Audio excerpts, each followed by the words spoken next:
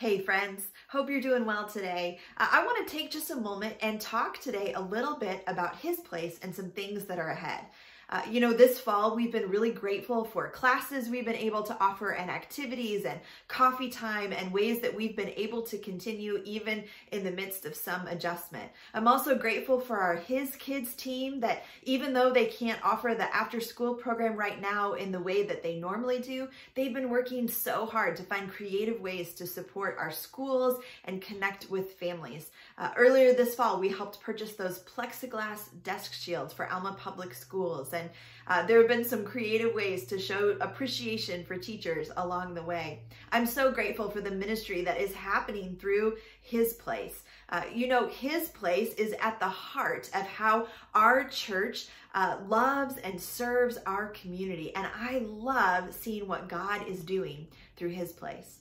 Now, I want to talk for a moment today about changes that will be ahead in the coming months because our staff team leading His Place will be changing. Now, Chris Sipka and Connie Biskey are an awesome team. They've been working closely together for many years, and I'm leaning in to work with both of them in this season of transition as well. Now, Connie Biskey has been on staff at His Place for 19 years.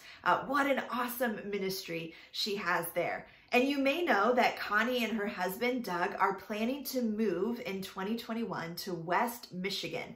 That's where their kids and grandkids are.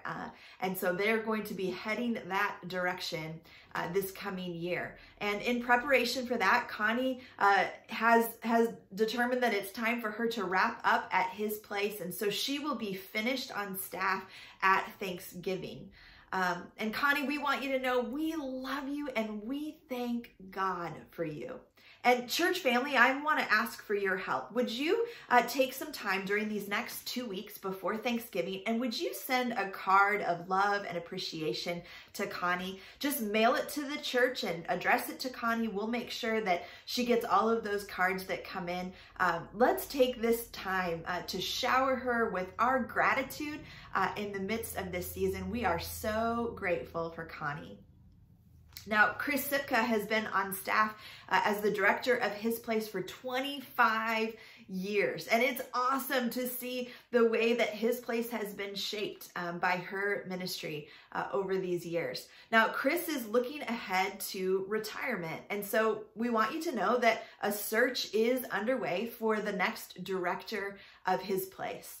And we've been very excited and encouraged to have a number of awesome conversations with some great candidates from other places around the country. And I want to ask you if you would pray with us in this process. We're discerning right now who God might be calling here to help lead His Place and to lead our efforts to reach and serve our community in new ways. So be praying with us for that search process.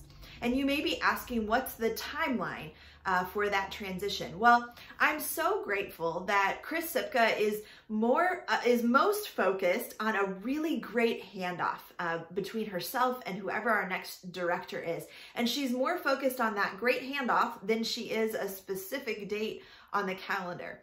So that means that the timing of this transition will depend upon when we identify that person and when that person is able to come and begin that ministry here. But we do expect that that will happen in 2021. We'll certainly keep you updated along the way as that process continues.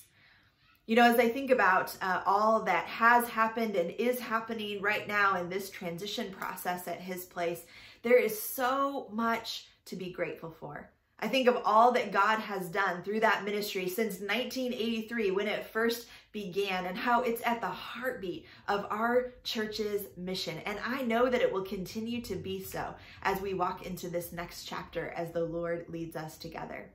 Friends, if you have questions about any of this, would like to talk, please do reach out. I'm always so glad to hear from you. And please pray with us. I can hardly wait to see what God has in store.